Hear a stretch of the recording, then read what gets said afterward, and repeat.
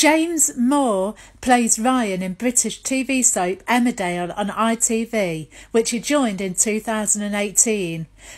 James won the Best Newcomer at the National TV Awards in 2019.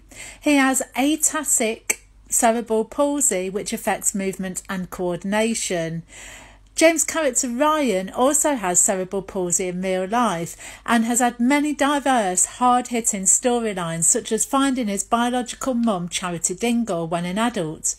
Before Emmerdale, James starred and directed a YouTube film Spaghetti Legs about cerebral palsy, which was authentic because he had the condition himself. James is lovely. He's a great actor and very genuine. If you would like to know more about ataxic cerebral palsy, and I hope I'm pronouncing ataxic correctly, am I? But anyway, I'll put some links in the comments section, but one of them is the cerebral palsy CPARF.org Alliance, Research Alliance, and also James has an Instagram page which is at James Moore Actor.